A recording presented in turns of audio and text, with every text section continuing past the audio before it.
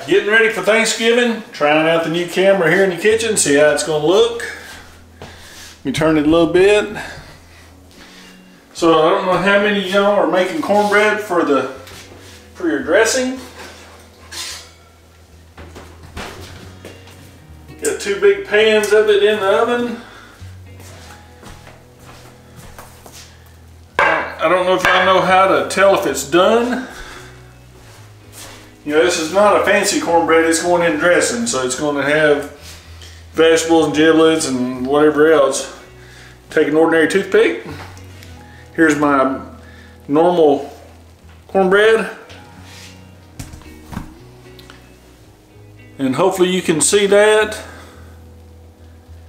It comes out clean. That's how you tell if your cornbread's done. Got another one right here. Hope y'all have a happy Thanksgiving, and we'll see you on the next one.